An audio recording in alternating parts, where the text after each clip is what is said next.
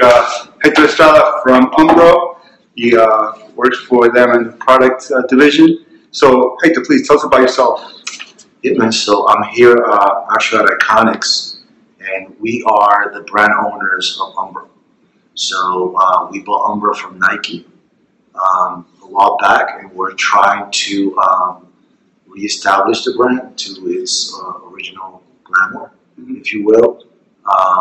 As you know, the brand started, 1924. It's an iconic brand. Iconic brand, Manchester, UK. We still have headquarters are actually in Manchester still. Nice. So what we have here in New York is a satellite office that handles Umbro U.S. We handle the whole globe, but our focus here is U.S. We still get direction from the UK. That's smart. And we want to keep it that way. History, heritage is really important for this brand. And having the office in Manchester is really important. Yeah, tell us a little bit about the history and the heritage. I know when you got the company back from Nike, that was one of your mantras, that you wanted to bring back that history of what Umbro was, going back to the 1930s and stuff. Yeah, which is why we put a lot of emphasis on keeping headquarters in Manchester.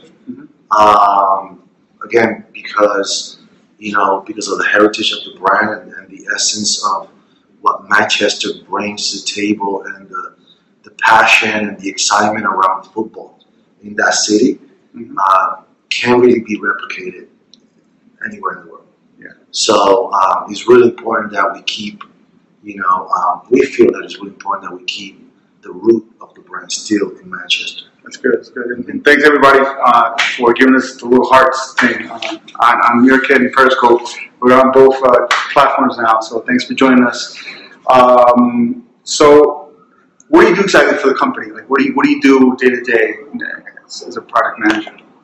So, I'm the merchandising director for the men's team, and we have men's divided in two sections, if you will, two divisions. We have sport and we have fashion. So I'm one of a handful of people that work on both fashion and sport. And Umbro, of course, falling under sport. All the merchandise that the brand produces, I guess, under my supervision. Okay, so merchandise, basically, right? Merchandise, meaning products, and retail efforts. Okay. One of the newest products you guys are launching is the Velocita cleat, which has been getting a lot of buzz on the social media channels. Talk a little bit about that. Well, it's the lightest boot that Umbro's ever produced. First of all, visually it's beautiful. From a design standpoint, you look at it, it almost it reminds me. I'm always looking at cars and product, and a lot of product people, we get inspirations from cars, especially if you're in the men's product development. Yeah, definitely. It's just you gotta. A lot of designers and a lot of the Umbro guys, we take a lot of inspiration from cars. So it almost reminds me of a Lamborghini Diablo, with like the straight lines and the angles and the sharp, surfaces. It's sort of, it's clean, sharp, and it's efficient. There's nothing on that boot that doesn't need to be there, and that is all done to make sure the athlete. That's not it, right? That's not the... No, that's not it. Unfortunately, we don't have the We'll just show some example of what an Umbro cleat looks like. Pretty out there. So obviously the Velocita is a little bit less crazy in design. It's more like it's more streamlined. That's the Geo Flare. Okay. It's kind of like, it was designed to be out there. It was also designed to be clean, to have patterns on it. But the Velocita is just it's under 170 grams. It's designed for speed, but it's also designed for stamina. So it's so light that you could run with it for hours if you want it. And it's also, if you look at the bottom, if you look at the plate, it's specifically designed so you can move in all directions, quite frankly. Yeah, I mean, the Velocita, one of the differences between this model and the Velocita is that the Umbro logo is small, so it's really, really clean, very, very fashionable looking.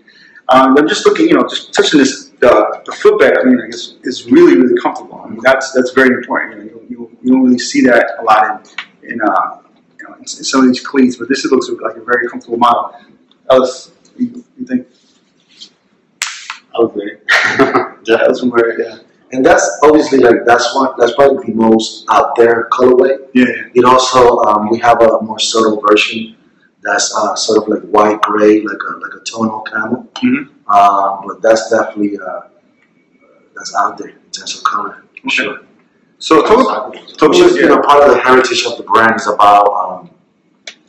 I know Mr. Humphreys always used to say that products not only have to perform and be up to par in terms of technical aspects and performance. Yeah. Everything had to be stylish. Okay. Who's Mr. Humphrey? He's the founder. Okay. Of Umbro. Nice. So 1924, Manchester, UK. He started very humbly, in a beat up wash house in Manchester. And by 1934, he started mostly with sportswear. Yeah. And obviously, being from Manchester and being a football fan himself, he started Umbro as a sportswear company, but always leaning towards football because that was his passion, of course. Nice. So, and in 1934, we produced our first kit for Manchester United. And he was so beautiful. He was so out there, and him being a fashion person and having the style that he had, he basically, again, all his products had to perform, but they also had to look good. He needed to be stylish. If it wasn't stylish, he didn't put it out. He didn't make it. So the Manchester U kit in 1934 was so stylish that it caught the eye of a lot of the clubs in the UK. So by 1966, 85% of football clubs in England were wearing Umbro. That's crazy. Yeah. And these are things you would never known about Umbro. I knew it was a very big brand. It was from England, but I love these origin stories because they really get you to know what the brand's about, and where you guys are heading with it. But in terms of where it's heading, in terms of in the U.S., how do you see the growth of soccer in the U.S. and have you seen any examples of the growth of soccer, specifically with the brand here in this country? Well, I'll give you sort of my personal experience, and then I'll tie it back to the brand. Yeah. I remember, so I have a 15-year-old who's a youth soccer player. Nice. He plays at the Premier level, right, for youth. What's his name? Cacique. Cacique, okay. Yeah, so Cacique plays, youth. If you're a soccer parent, the passion. It's crazy. It's crazy, right? Like you go to some of these youth games, they're more exciting than the Premier League game or La Liga. Yeah. It's crazy. So sometimes the parents get a little bit too crazy. Oh yeah, I've seen that. But I remember when he started playing about 10 years ago, and I remember vividly. I was in Barcelona, and I was traveling with a bunch of business people, a bunch of product people, and we were having dinner and drinks at a club, not at a club, more of a restaurant bar, and the World Cup was taking place. And I remember them talking about the U.S. team like it was, I think the UK was playing the U.S. and they were happy about it because they were like, oh, that's an easy win, right? And where now, if you say you're playing the U.S., it's different. It's 10 years later, it's a totally different story. Yeah. So I think personally, the U.S. as a team, it's probably one of the most improved programs, if you will, if not the most improved program. Where again, 10 years ago, we didn't matter, and now we're relevant. Yeah. Now you tell a team, you're playing the U.S., they're like, oh, we got to get ready for that. Yeah. 10 years ago, it was like, okay, we're running through those guys. Sure. So, yeah. So one of the stars of the national team, U.S. national team, is actually one of your guys, Mix Descarin, right? Yeah. So he's one of our guys. He's sponsored by Umbro. He also plays for, to New York. No, NYC. Oh, it was yeah. So yeah, he's one of our guys. We love having him as a spokesperson. He plays for the national team. He's number 10. He's young. He's got a lot of potential, and we like him because he's bold. You know, he's a very bold player with a lot of potential. I mean, incredible potential. He's got lots of style. You know, he's got lots of flair, and that's some of the things that we look for in a player. You know, going back to you know, the U.S. and soccer or football, and I think the progress has been crazy. Like now, you can't go to a town without them having a soccer program. You know, I remember when my son started playing, we couldn't even get fields. You know, because you know most of the fields that we used were American football fields or baseball fields, and we had to wait for you know because you know American football, baseball, those are big sports. Yeah. And in these towns, you know, they used to get the permits and we used to get the leftovers. Well, now it's totally different.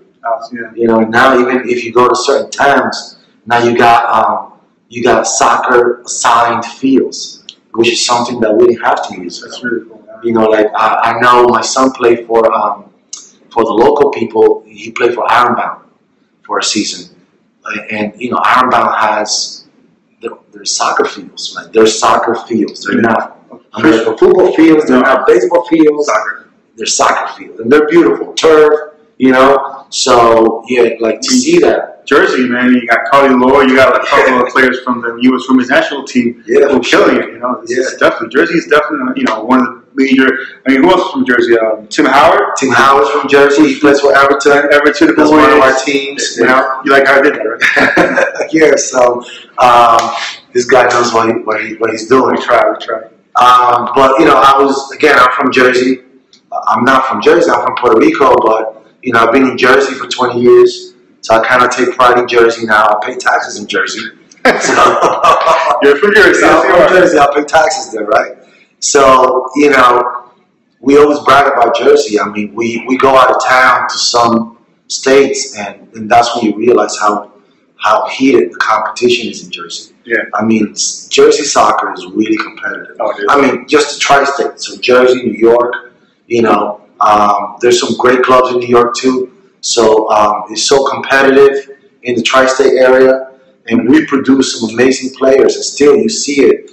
I mean, you see it now. Some of these kids, when we travel, besides some states that are crazy, like you know, LA is amazing. You know, California is crazy. Yeah. You know, Arizona. Like, there's some states that are really crazy, really great. But besides that, Pennsylvania, there's some good guys. You know, there's a lot of Jersey's definitely.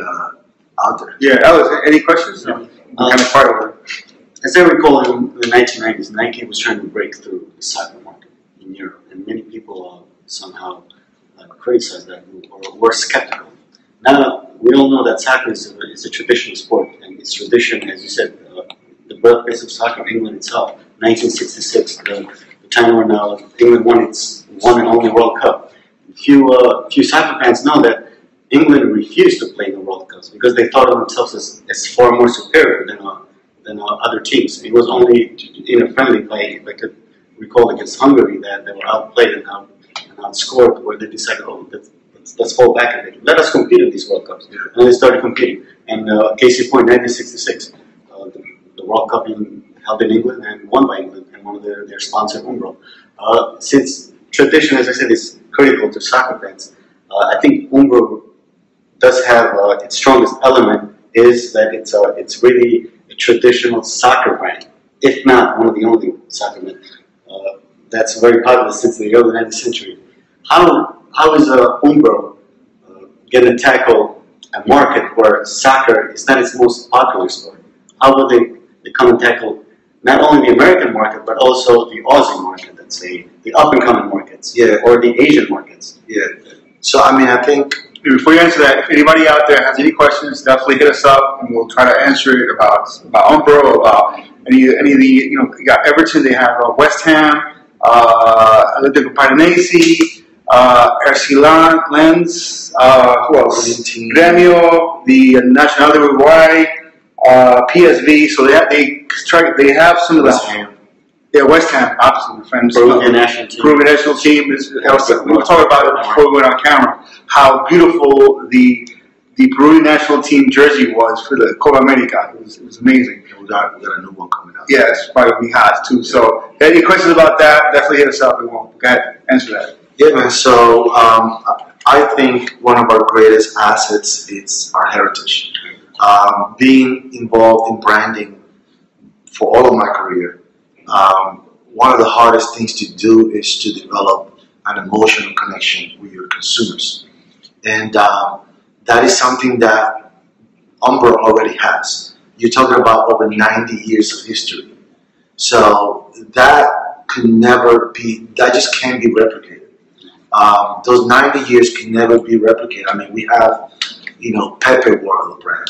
We have so many of the greats, George Best. Exactly. I mean, we have so many. If you go on YouTube, you're gonna see so many amazing goals, with people wearing Umbro back, all throughout history, right? And I give you an example, and I hate to keep going back to my own experience, but my son's coach is from Israel, and when he found out I worked for Umbro, he's like, "Oh my God, the first pair of boots that I ever wore were Umbro." And I remember my dad, showing up with those boots, and I remember how I took care of them and how I wore them until my feet, I grew them to the point where I was, I couldn't. They were probably one size smaller, and I was still wearing them. So Pepe, one of the players, Pepe is now, he's our spokesperson for the Specialia tournament, and for him to do that, it was just such a natural thing to do. It was such a natural conversation. There's a beautiful video on YouTube about Pepe and his father talking about his first pair of boots were Umbro and how his dad had to save money for months to buy him this pair of boots. Mm-hmm. How he had to save money, he had to take extra work. He had to, I guess he was in a line of work where he had to travel. So while some of his coworkers were staying in hotels, he was sleeping in his car. Wow.